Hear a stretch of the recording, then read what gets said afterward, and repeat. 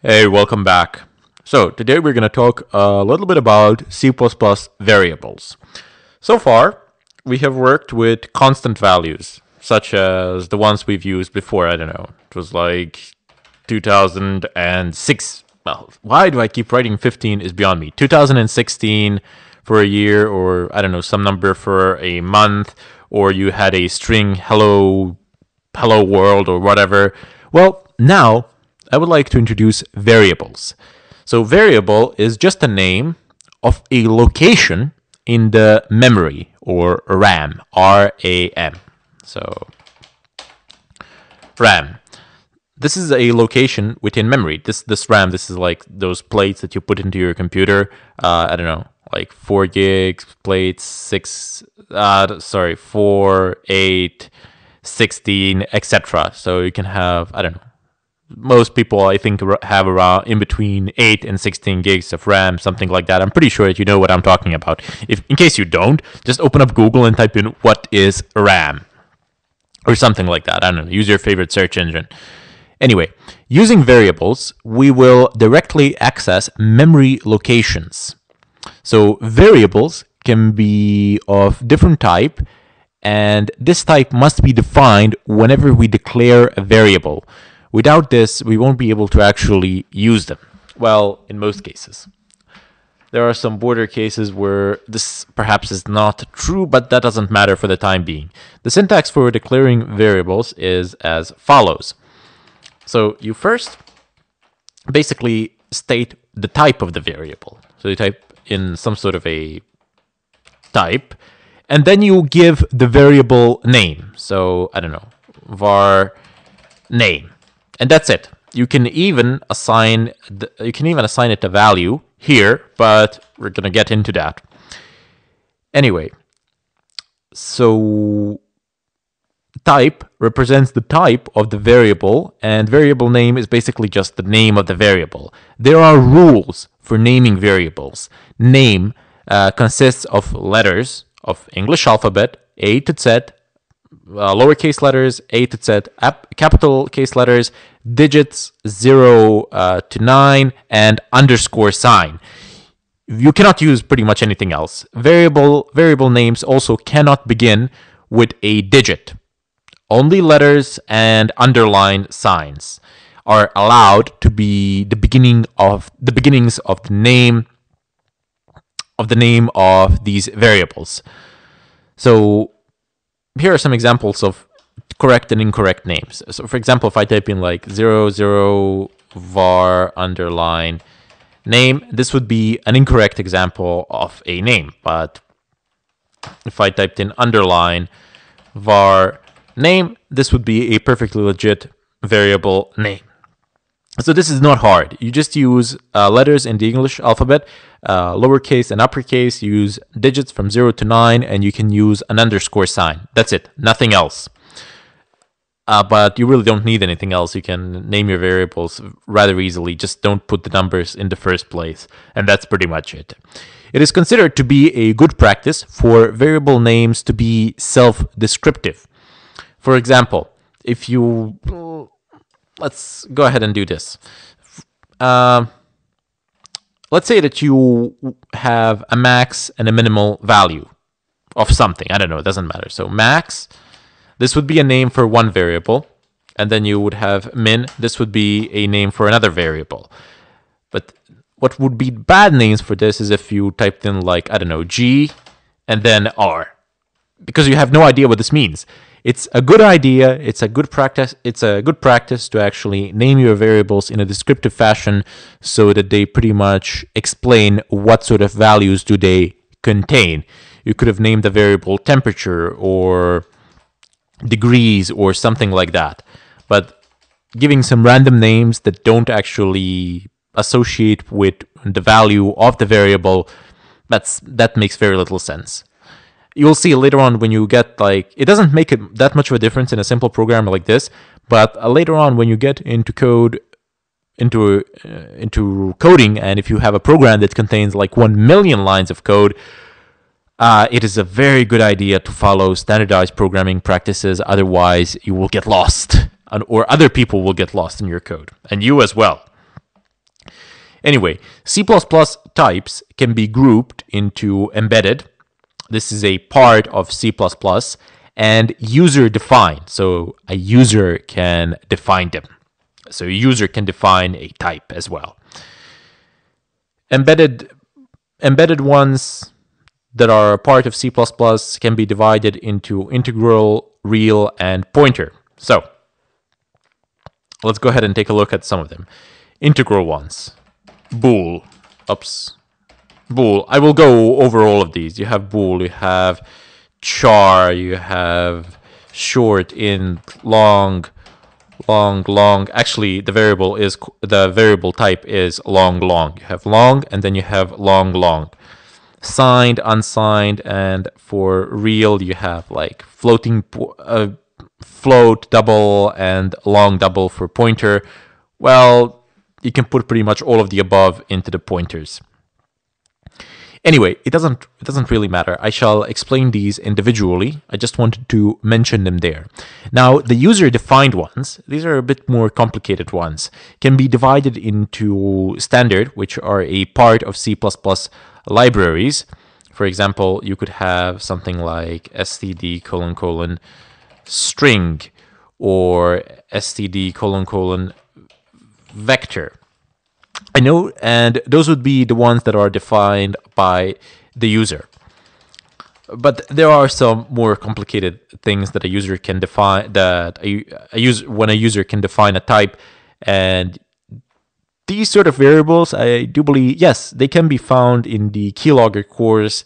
Throughout the keyloggers, as a lot of things needed to be like custom made, so you can see them there. But anyway, forget about that for now. Just focus on the more simple stuff. I just wanted to mention them. That's it. For now, we will use embedded types. So the ones that are in C++. So these are, you have bool. Now bool can be either true or it can be false. Those are the two values that this type can have. So if I have bool, which is the type, and then the name of the variable can be test, so this can be equal to basically true or false. This can also be substituted with numbers. 0 would represent something to be false, and any positive integer like 1 or 2 or 3 or I don't know, like this number, they would all evaluate to true. So it can only have two values. It can be either true or it can be false. Now, the next one that you have is called char. Char stands for characters. So I don't know, you could char C. This could be equal to a character, I don't know, W. Okay, yeah, so just a character W, that's it. It contains characters, basically. Unsigned char, you have this one, which is unsigned char, and the range of unsigned char is from 0 to 255, and you have signed char, whose range is from -128 to 127. If you have a prefix, if you have a like something that stands in front of char or in front of pretty much any other variable type that says like unsigned or signed, it is usually referring to positive and negative numbers. So if I say, for example, unsigned, that means that usually this type can only contain positive values. And if I say signed, then it can also have negative values. I know that this seems a little bit weird that a character contains positive and negative values, but you will see when we mention the ASCII table and how the char actually works and how you can use actually numbers instead of characters, which eventually evaluate to characters. But in general, you can also have like unsigned int, which is like an integer, but if it's unsigned integer, then it can only receive a positive value. Then only a positive value can be assigned to it. So unsigned int, I don't know, n for number equals. So this can only receive value. This can only be assigned values like 10 or I don't know, 1 or to as long as it's a positive whole number. Just wanted to explain that with unsigned and signed. You also have a variable type called short. This is to represent very small numbers.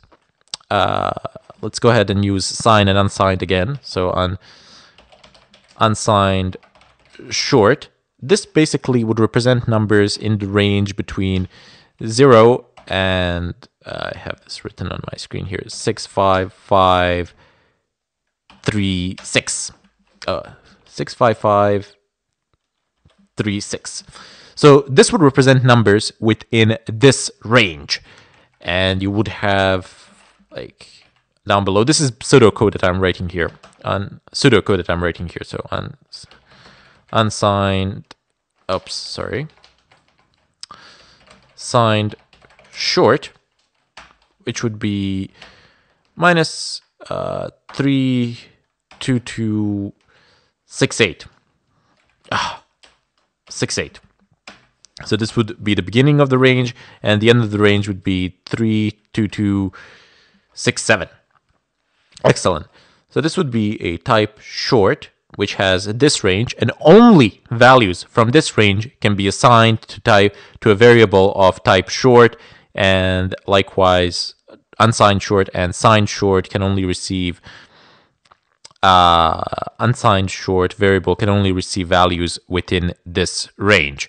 Okay, so just to clarify something, you don't need to write unsigned and signed short. You can also just type in like short, and that would be pretty much the same as me typing signed short. So these two types have pretty much exactly the same meaning, so no big deal there. I know that it might seem a little bit boring, but we need to go over the types of variables and variables themselves before we can move really anywhere. Probably one of the most important things in C++. When we get into more complex stuff, it's going to get a little bit more interesting, but for the time being, I just have to go over these basics. If some of you have a good amount of previous programming experience, you might find this extremely boring. But down the road come the complex stuff. I need to take into consideration that a lot of people are complete beginners, and I do need to explain like everything from A to Z so that the course would be adjusted for a broader audience. As we are most likely going to label this course as the beginner's one, as from beginner to advanced pretty much. Anyway, our next variable type will be int. So you have int. It stands for integers. Again, you have signed and unsigned, which you can place in front of int, which is no big deal. I showed it to you a moment ago. Then again, you have long. Now this is to represent bigger numbers. We also have both signed and unsigned. And then you have a type long. I don't know, test, and that would be the declaration of the long type of a variable type, which is, this is a variable test, which is of type long. Let's put it like that. This is to represent like really big numbers. I mean, really, really big numbers. Long is just to represent big numbers. And we're not going to be using these that much, really. Mostly we're going to be using like int, boolean, char, etc. And double. Also float. Floating points. So this means that this represents real number. The precision is pretty much 6 decimals. So what is this? So float f, or just float some n number, equals to 0. So 0. I don't know, 4343. This would be a floating point number.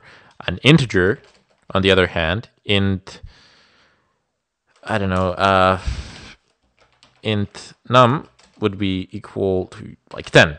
So do you see the difference? This one is a whole number, 10, and float 10, the floating point is 0 point something. I don't know. Doesn't really matter. So that just showing you pretty much the difference. Then again, you have double. Now this presents, again, real numbers. The precision of a double is around 13 to 15 decimals. you also have like long double, same as for double, but with way bigger precision. Let's put it like that.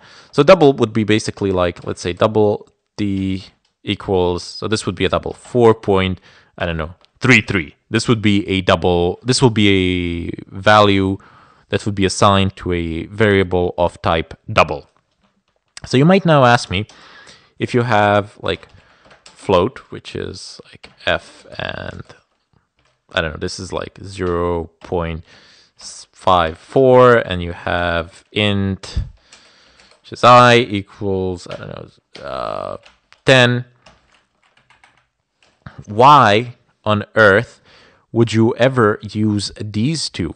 Why wouldn't you just use a double and for everything?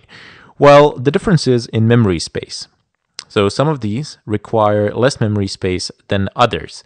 And especially if you type in like unsigned int. So if you know that that this integer I will never be assigned a value that is negative, you can declare it as unsigned int. And the smaller the variable range, something like that, you have, the less memory will it take.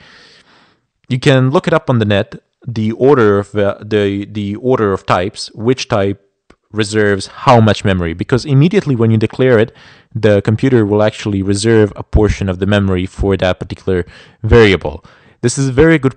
This is a very good coding practice, and this is one of the advantages of C++ over some of the other programming languages, like for example PHP or Python or something like that. Well, maybe not Python, but over PHP, where you don't really need to declare types of variables. Rather, instead, you just declare variables. Here, you can actually declare types of variables and in such a way save up a lot of RAM, which is a very good coding practice. So let's go ahead and practice these variables a little bit, declare a few, and see what happens. Let's go through a short coding exercise and see how this actually works in real examples. But I'm running a little bit short on time, so we'll continue in the follow-up tutorial.